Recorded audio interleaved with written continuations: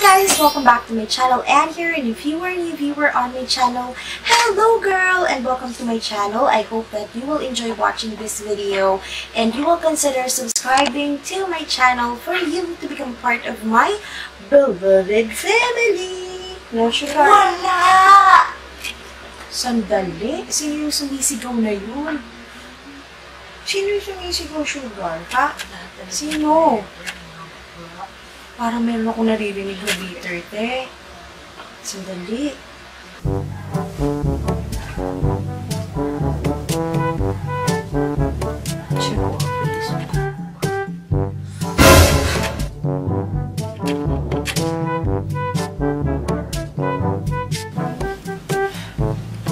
Love Valentine's Day.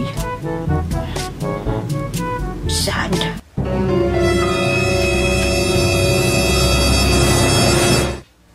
Ang saya-saya ng mga tao ngayon. Tandaan nyo, February 14 pa lang.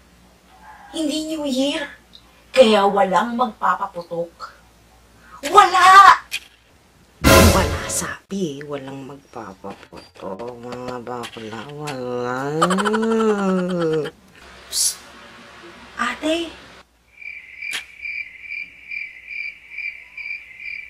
Bakit parang galit na galit ka naman? Bang problema mo? Ano bang pakialam mo? Ay, wag ka. Tinarayan ako ni bakla.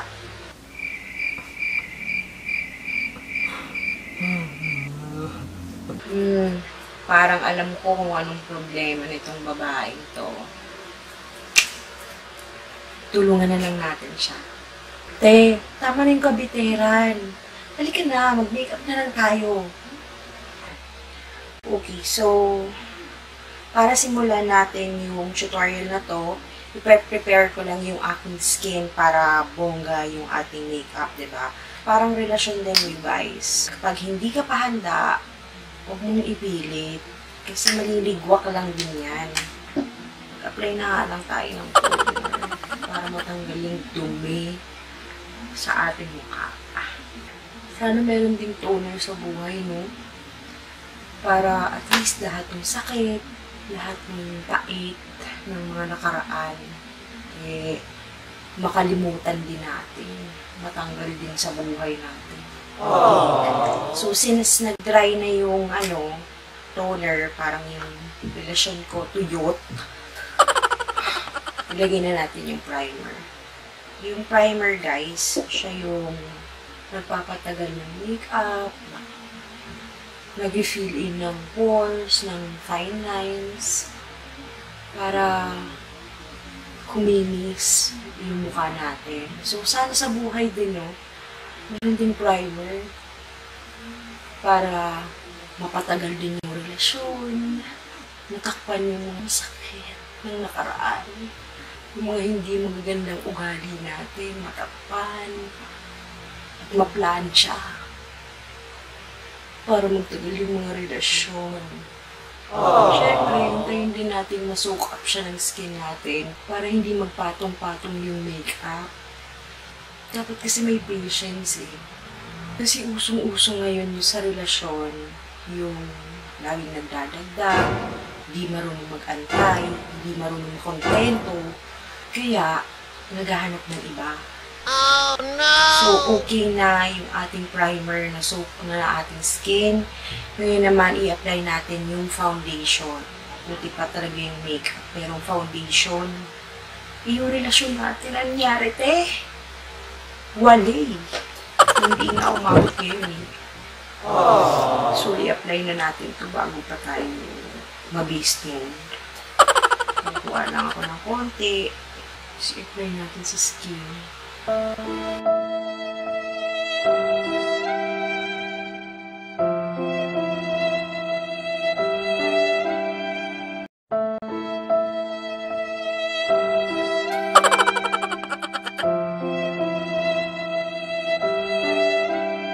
Dagdagan din natin sa leeg para pantay.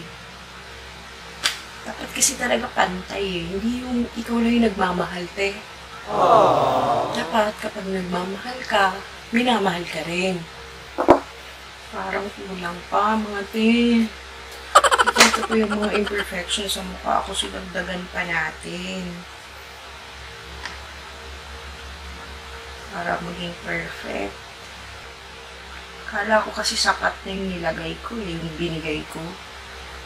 Hindi pa pala. Hindi pa pala, te. So, okay yung ating foundation. Ilagay naman natin yung concealer. Yung concealer, guys, yan yung nagtatakip ng mga imperfections sa skin. Katulad ng under eye circles, mga pimples. Buti pa yung mga imperfections sa mukha, no, natatakpan. Pero yung feelings ko, hindi. Akala ko mga bakla, nakamove on na ako. Yung pala, hindi pa. Relate pa kayo. Pag nakita yung ex yung nandun pa rin yung sakit, no? Pero at least yung concealer, kapag natakpan nyo yung mga imperfections natin sa skin, okay na. Paano kaya maitatago yung feelings? Kung alam mo yung sagot, mag-comment kayo. Walang sagot sa tanong. Oh, no! Charot. Ngayon, na parang ispasol na naman yung mukha ko, magdagdag tayo ng contour. Kasi highlighted na yung center part ng face kasi maputi yung concealer. So, nagkaroon ng liwanag yung mukha ko. Buti pa yung mukha ko may liwanag. Yung buhay ko wala. Pero ganun, te. At ganun. Sa pag-contour naman, gagamitin ko yung Nichido na contouring stick. Ito siya. Para pantay. Merong highlight, merong contour. Kasi sa buhay naman talaga ganun, di ba? May masaya, may malungkot. Nagkataon nga lang na malungkot ka ngayon. Kapag yan, naputol, guys. Nalubat kasi yung camera. Pero, yun nga, sinasabi ko, darating din yung araw na ikaw naman yung masaya. Kaya, cheer up. So, na-blend ko na yung contour and pantay na. Meron ng definition or dimension yung ating face. I-set naman natin yung lahat ng cream and liquid products na in-apply natin sa mukha ng powder para kuminis yung ating face at hindi lumabas yung oil sa mukha. Kikinis din ako, kikinis din ako, kikinis din ako. And since naset na natin yung concealer, yung foundation, set din natin yung contour para mas tumagal. Again, tumagal na naman. Kaya na naman tayo sa tumagal. At pag naglagay kasi kayo ng cream, maglagay din kayo ng powder para mas tumagal yung makeup nyo. Hindi katulad ng relasyon nyo na hindi umabot ngayong Valentines. Diba? Matapang. Matapang yung linya sa mukha. Parang yung pagharap mo sa lahat ng pagsubok, matapang ka din. Kaya, saludin ko sa inyo. Then, after that, mag-apply ka na ng blush. Kasi yung blush, naglalagay ng kulay sa mukha. So, please, kahit sawi ka at madilim yung buhay mo, may blush on, nagbabalik ng kulay sa buhay. Diba? Positive lang. Diyan, tapos na yung ating face makeup. Ngayon naman, gawin natin yung ating mga kilay. Dahil kilay is life. Wala ka mang boyfriend, meron ka namang kilay. Hindi pa yung mga kilay, no, on fleek. Yung relasyon natin, hindi. Buti pa yung kilay, dapat laging maayos. Pero yung mga relasyon ko, hindi inaayos. Yung sinasabi ko kilay lang ng kilay, hindi naman inaayos yung relasyon. Ganun, te. Ito yung kilay natin yan, matapang. Kasi palaban tayo. Palaban tayo ngayon. Yan lang naman. Tapos, iset natin siya ng powder para again, magtagal. Parang hindi na naman pantay dito. Kayaan natin yung mga beige. Tapos, ayusin na lang din natin ang concealer. para at least maayos tingnan.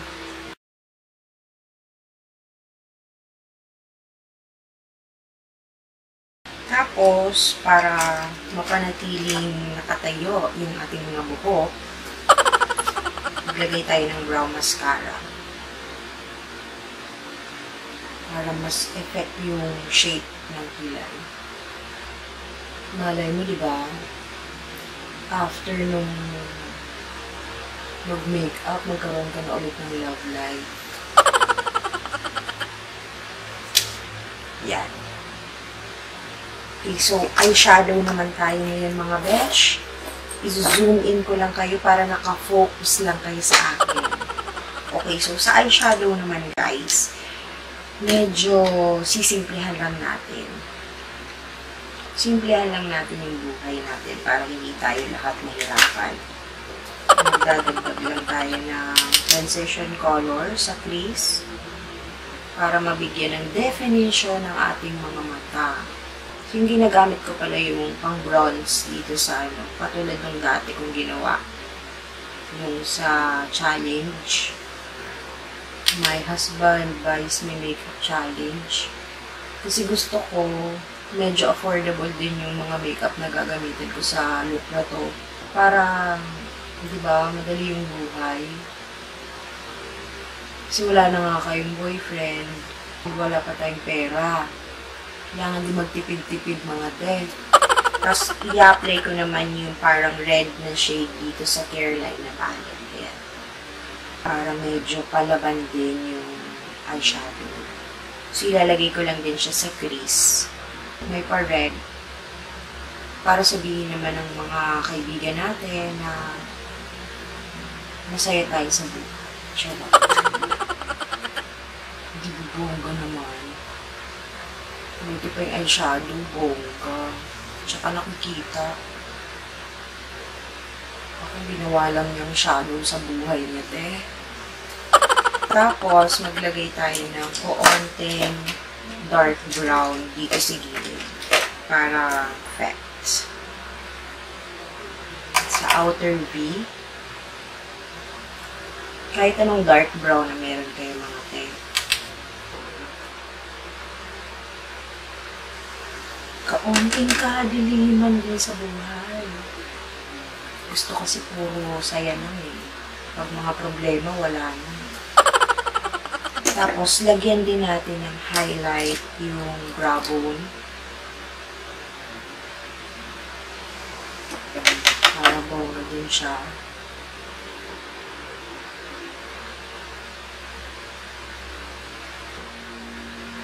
Kalain mo pang 120 pesos lang yung palette na to. Ng Careline. Bongga, diba? Hindi na masama. Okay. Tapos, yung sa lid naman natin, parang gusto ko yung parang medyo ma-shimmer na white. Para maliwanag lang ang buhay. Pero sana umeffect ko. Gagamitin ko yung Fashion 21, yung white dito. Ay, di ba umeffect naman? Lagay lang natin sa lid.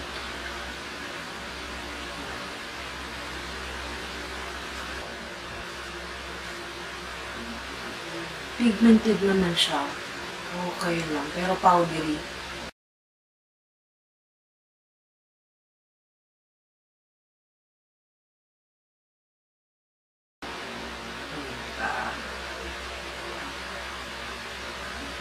Para at least kapag pumipikit-pikit kang ganyan, merong effect. Pero huwag mo rin kakalimutan i-blend eh.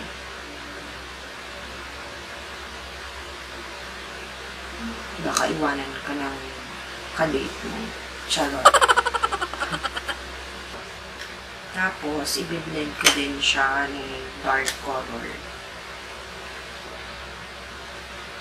Ulit, sa gilid, para bongga naman iba. Tuloy na natin sa ibaba. Bronzer ulit. Or light brown. Tapos dark brown sa outer part.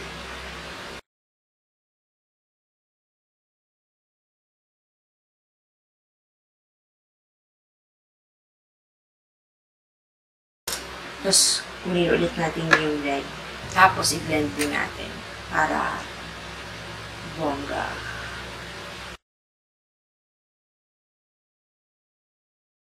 Tapos, yung shimmery ulit na white. Or parang cream.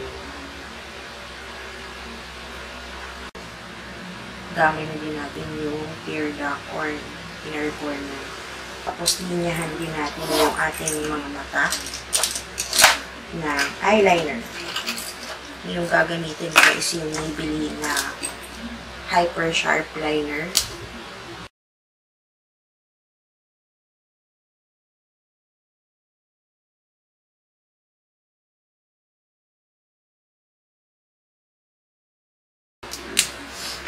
Mag-curl na tayo ng lashes.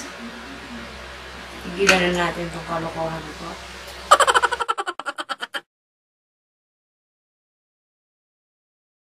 Ito pa si makeup.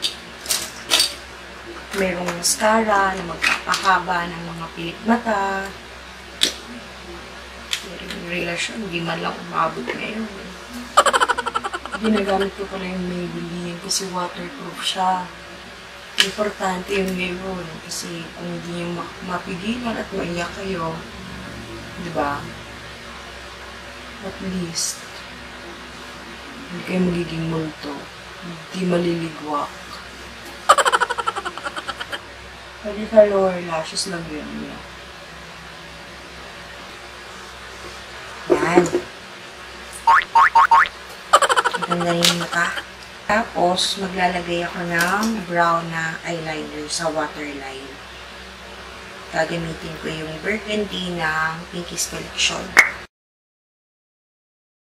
Tapos, mag-a-apply lang tayo ng lashes para mas maganda tayo. Mas gumanda yung mata. Gagamitin kong lash glue is ito. Tapos, Taiwan lashes lang tayo, te. Kasi mura.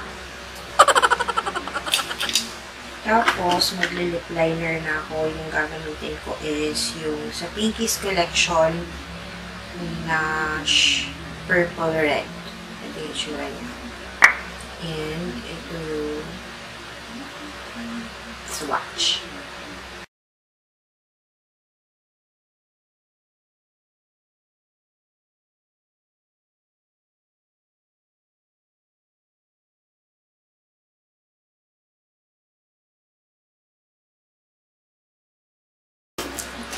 Diba? Para kang mangkukulam. Charot. Hindi ko alam kung ba't ito yung pinili ko, guys, na kulay. Pero, para kakaiba naman, diba? Papatungan ko siya ng liquid lipstick from Careline. Yan. This is the Careline Matte Liquid Lipstick in the shade Dark Matter. Para palaban lang yung itsura natin at para matakot sa atin yung mga babaeng mga agaw. Charot. Ano ba yun? Nagsasasabi ko.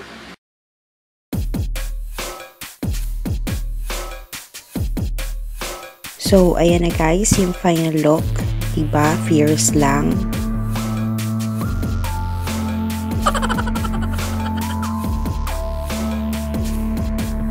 So that is it for today's makeup tutorial, guys. Hopefully you enjoyed watching this video, and if you did, don't forget to give this video a thumbs up, and please don't forget to subscribe to my channel para naman maging part ka ng aking family and maging masaya lang tayong lahat dito sa aking channel. So yan, that is it for today, guys. Thank you so much for watching. Be happy, be beautiful, be confident, be you, baby.